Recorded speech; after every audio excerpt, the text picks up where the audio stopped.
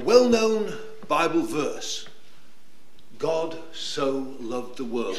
Now, well-known, of course, is a relative term. There are many areas of human interest in which somebody might say, this is well known. And I, if I'm not interested in that, may know nothing of it. Let me give you a measure of how well known this Bible verse is. If you download a particular electronic version of the Bible onto your computer, you will find that the default verse highlighted when that software opens is John 3 verse 16.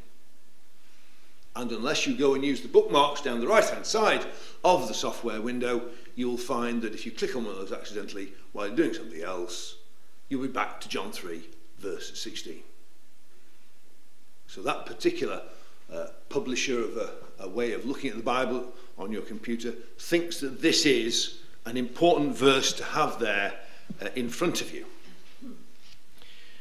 And I suppose in a way he's right. Because what this verse does, first of all, in our generation, in our current state of the world, is reassure us of something which, I'm sad to say, so many people might doubt. Yes, the writing of the verse in the first century of the Christian era is written in the past tense. God so loved the world. But the point of the Christian message, of course, is that God does still love the world. And sadly, there are far too many people today, I would submit, who think that, well, some of them don't think there is a God. But others have begun to have doubts, and perhaps wonder whether God does care. And the simple answer from the pages of the Bible is this, that God did create all things with a purpose, and he still cares. Right through human history, he has interacted with his creation, and he still cares and demonstrates that. He proves it. And I suppose it's fair to say that this particular topic we're looking at today is the most important, the paramount example of that God so loved the world that he sent his Son, his only begotten Son. Notice here that the Apostle John, who by some has been criticised for not mentioning the virgin birth in his opening to his gospel, actually goes to the trouble of referring to the fact that Jesus was the begotten Son of God. But God's care for the world is demonstrated much earlier and in many ways also. So, for instance, we could go back through the pages of the Old Testament and look at verses that reassure us that God does care, that he loves his world that he created. And there are just a couple of verses I'd like to refer to. One I'm going to just quote, and the other, if you wish to turn to the book of Psalms, you can look at that with me. But in the prophecy of Hosea, God actually states in the middle of a passage about the problems that he was having with his nation and the fact that he could have punished them for their wickedness. But he then says, I am God and not man. Man who so often reacts petulantly, selfishly to any slight, let alone any real hurt, is shown up in contrast to the God who, even though people had abandoned him, nevertheless still maintained his love for them. And in terms of the sort of issue that some may identify in our world today, where there are so many have-nots, and you wonder sometimes how those who have can justify the way they treat the have-nots. If you're in any doubt, you can turn almost anywhere in the page of the Bible to see what God has done, what standards God has set. And in this particular verse in Psalm 68 verse 5, God chooses to come from a magnificent opening praise that King David has written concerning him, and then God inspires David to say this of him: the one who rules everything, that he is a father of the fatherless, a defender or an advocate of widows. This is God in his holy habitation. He sets the solitary in families. He brings out those who are bound into prosperity. God can reverse the difficult situations of some, and those who are stuck in a bad way will find that God is on their side. That is what he's saying. God not only cares for his creation in general, but is concerned about individuals as well in particular. And this is a major subject we could do a study on, to show that God is shown in the Bible as a caring God. And sometimes in the past there have been those who have suggested that there are two gods in the Bible. One in the Old Testament who's the God of power and vengeance, and it's only when you come to the New Testament you find the God of love. That is not the case. God has always been a God of love. God has also always been the God of power and willing to take vengeance on those who ignore his commandments and oppress others. There's a verse in another of the prophets, the prophet Amos, where God sets out the punishments that will come on nations around.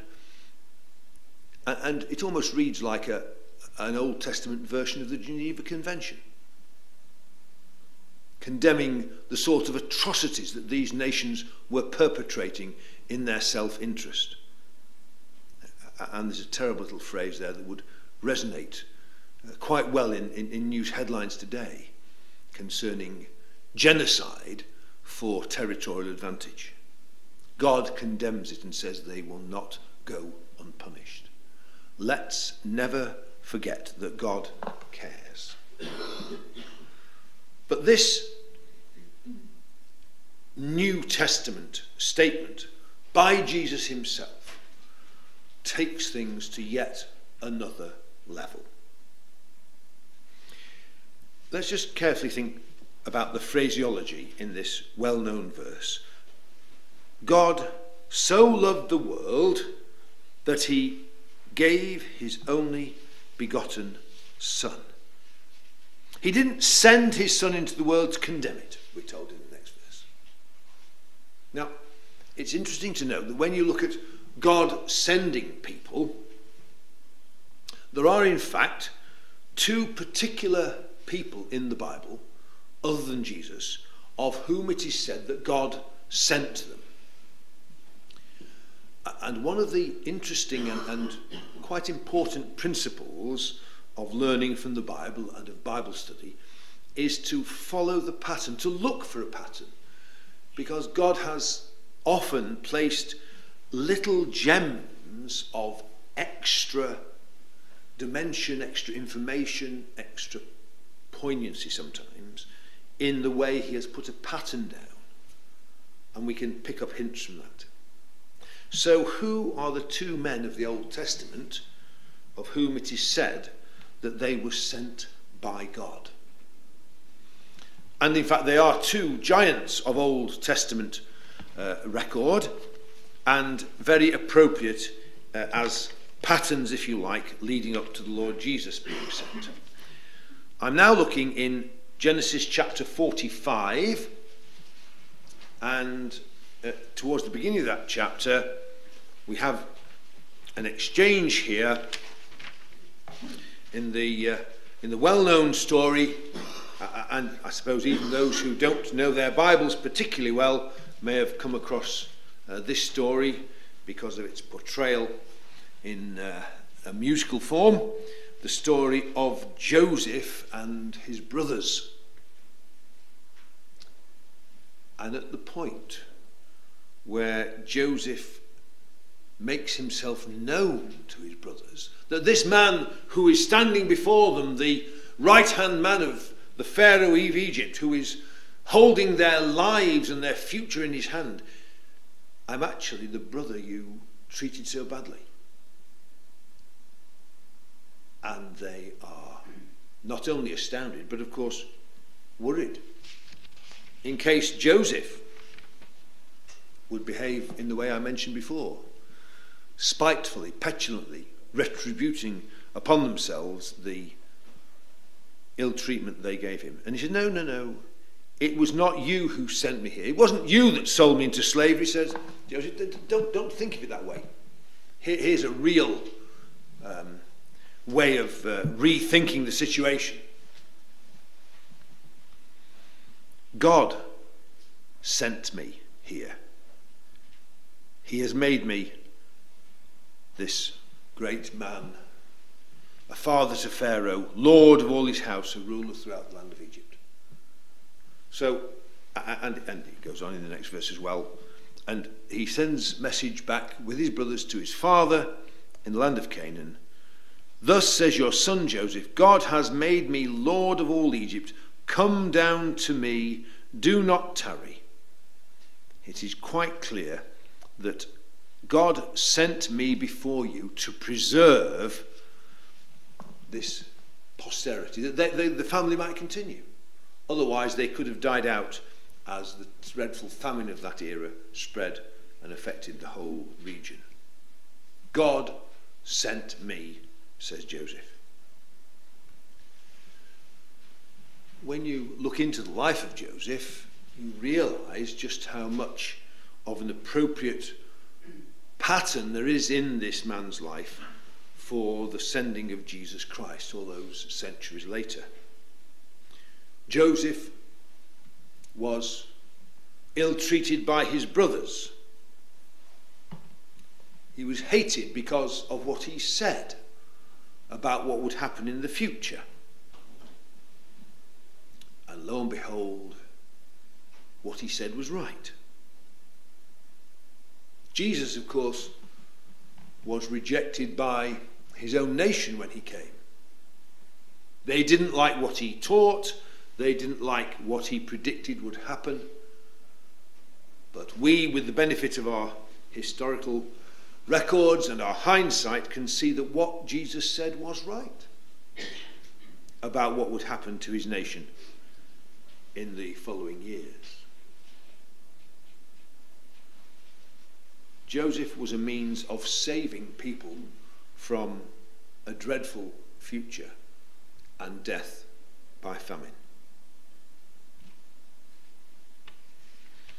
And of course, interestingly enough, because the rest of the family of Jacob, or Israel as is also known, the children of Israel ended up in Egypt. Of course, that is where that other fairly well-known Old Testament story of the Exodus comes in. Yes, I'm of the right generation to have seen a certain film when I was just a lad. The book of Exodus, the story of a man leading a nation out from Egypt into a wilderness, to an uncertain future to them, but one which God had promised.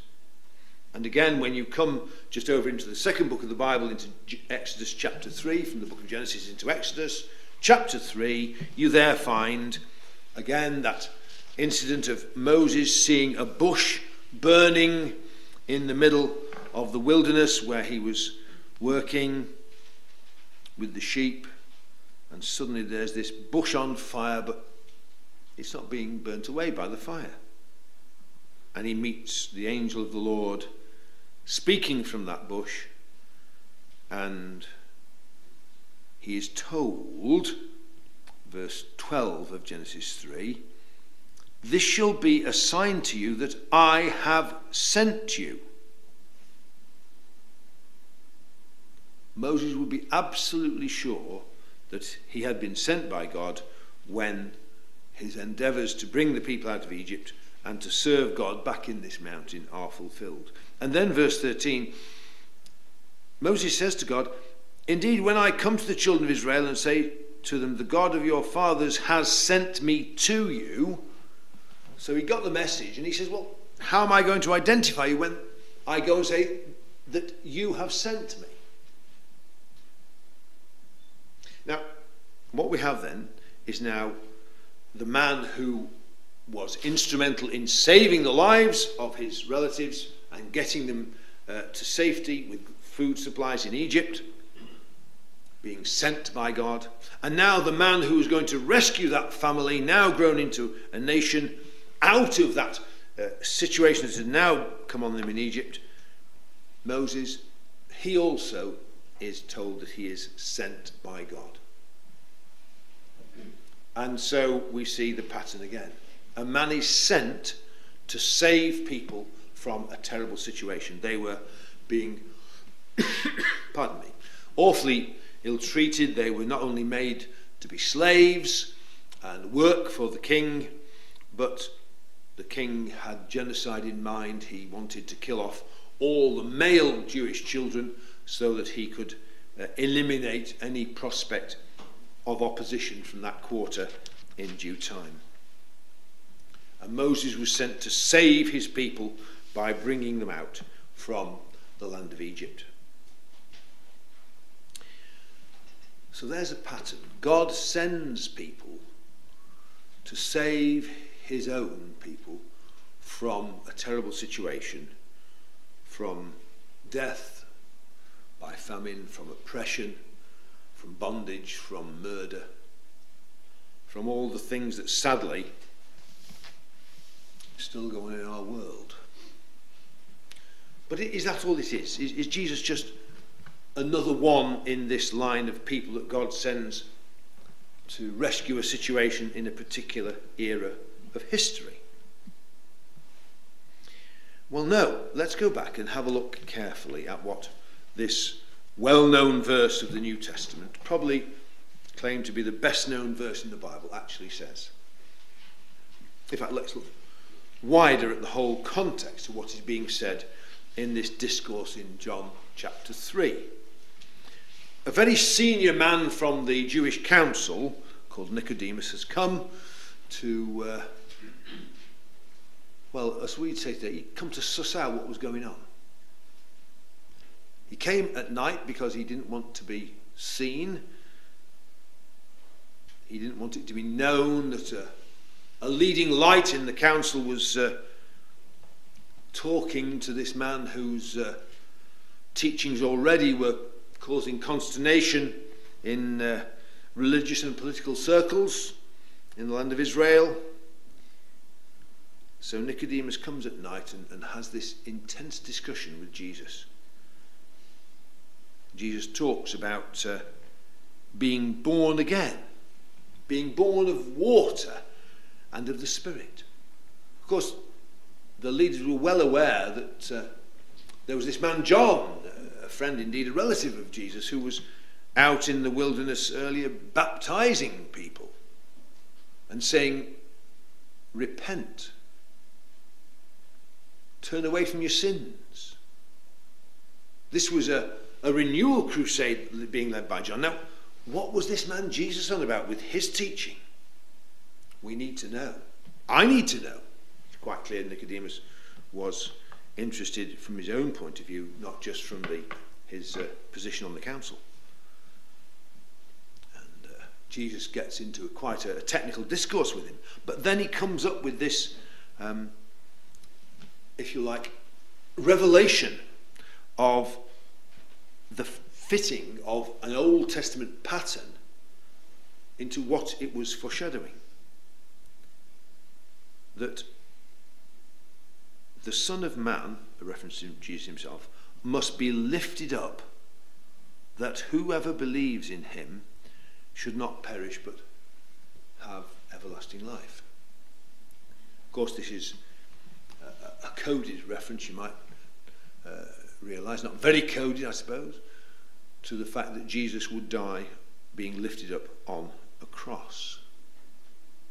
He was crucified by the Roman authorities after the Jewish authorities had finally conspired against him and managed to put some trumped up charges together. But Jesus is saying that this is part of God's pattern and plan, and then he goes on to say that well-known set of words, God so loved the world. That is why that statement he's made, that the Son of Man will be lifted up, because for God so loved the world that he gave his only begotten Son. Now, it's in the next verse it talks about him sending his Son, but you see there's this other verb used now. He gave his Son. He sent him, but he had also given him, so that he might, in his death and resurrection, bring about God's plan of salvation. Because we're not talking about just saving one family from death by famine, one nation from slavery and genocide. We are talking about saving the world. I've said before, when you come across statements like this, it almost sounds like the title of an action movie, doesn't it? We're going to save the world from some threat that some author has dreamt up. But this is not a dreamt up threat. This is a real and present danger. And this is what Jesus has come to solve, to save people. The world might be saved. What was it? What was the problem? If it wasn't famine, if it wasn't slavery, if it wasn't genocide, if it wasn't oppression, if it wasn't all those other things, what was it? And just briefly, may I suggest that what you do, if you wish to look into this in the broader sense, is to look in the gospel records for yourself at what Jesus was saying in his teaching at this part of his 3-year ministry. What was it that was grabbing the authorities' attention that made Nicodemus come to him? And I'm not necessarily saying this is in the time scale, but because we're not given dateline whatever on each chapter, but around this time of Jesus' ministry, he was saying things, the authorities were saying, oh, this man's saying things, what's going on? We need to find out. Now, one of the things which I know I've spoken about from this lectern before is one of the things that Jesus said when he was confronted with these same rulers. There was an occasion when he was preaching in Galilee when a concerted effort was made by the Jewish leaders to go and listen to what this man was on about. They were getting worried already at that early stage. If you'd like to just pick up on this, can I suggest that we just look very briefly in Mark chapter 2. It just gives us an idea of what the authorities made of the teaching of Jesus.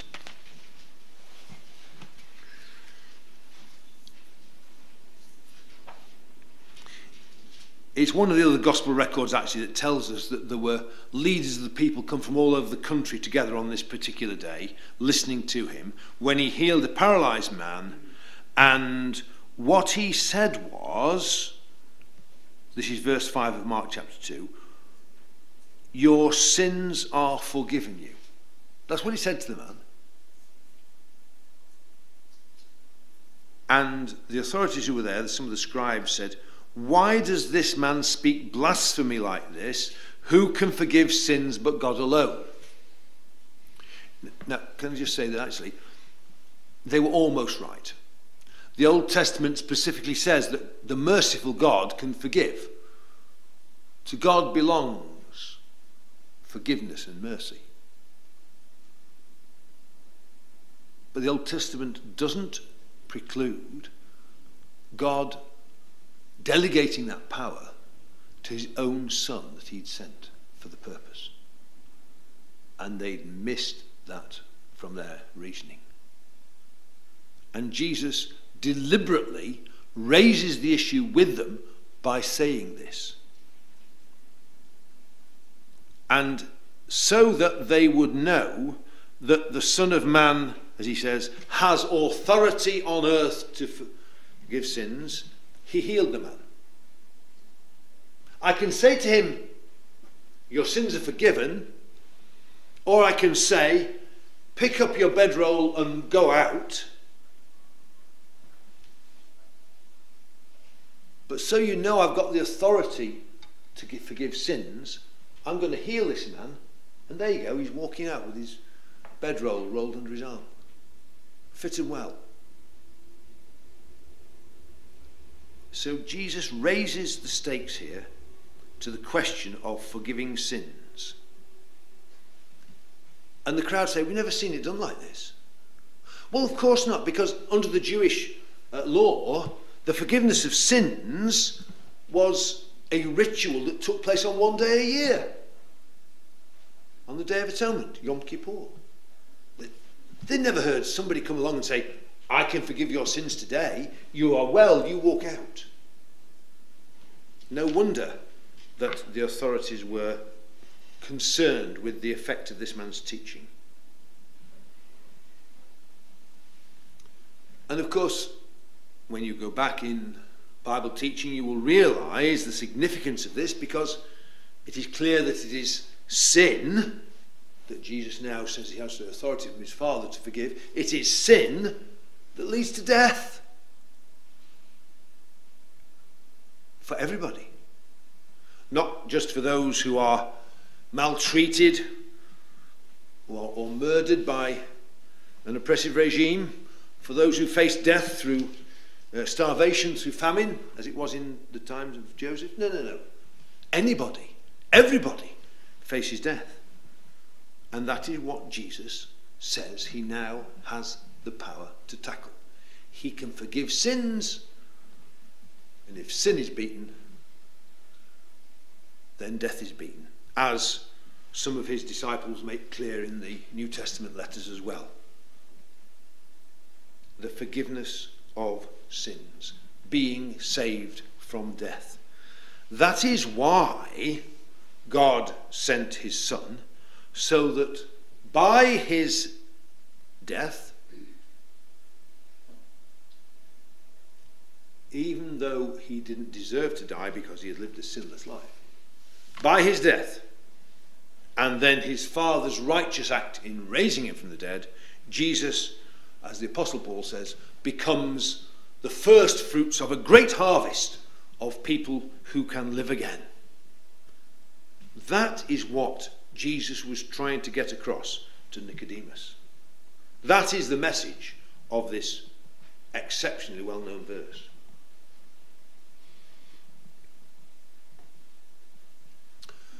Well, I've suggested that you have a look at the gospel records to see what exactly Jesus was teaching as he went about the country.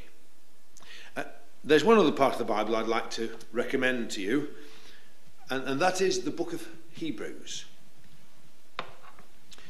This is a treatise on the new situation.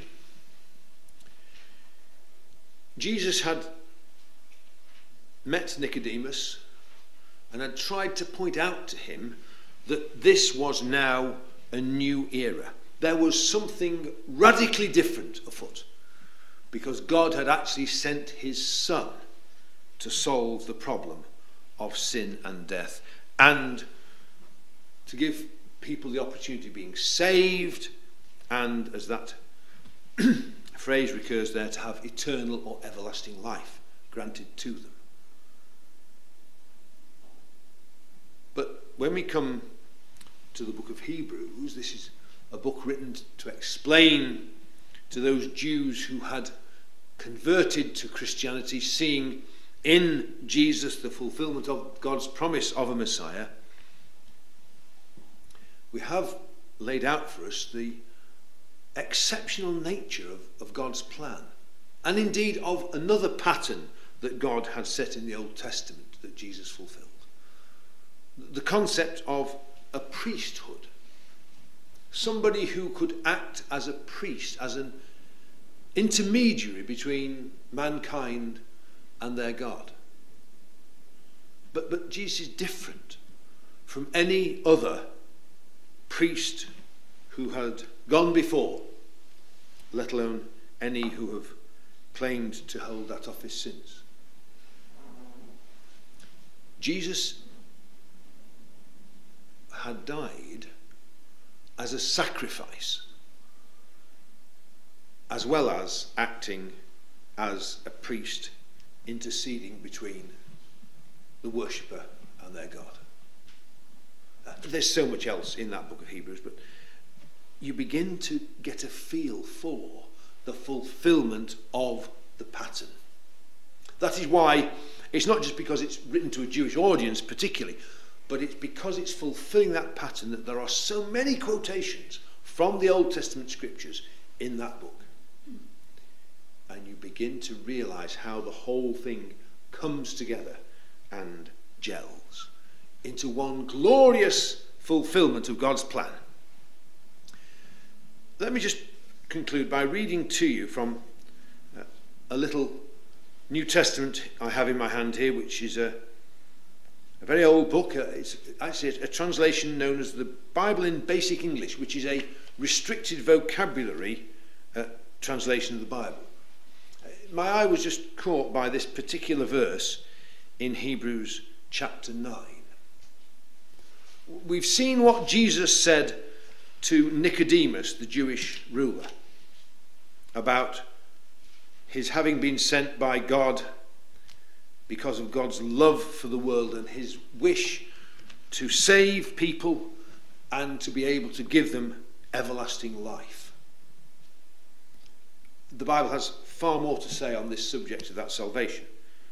But just consider this, the last verse of Hebrews chapter 9.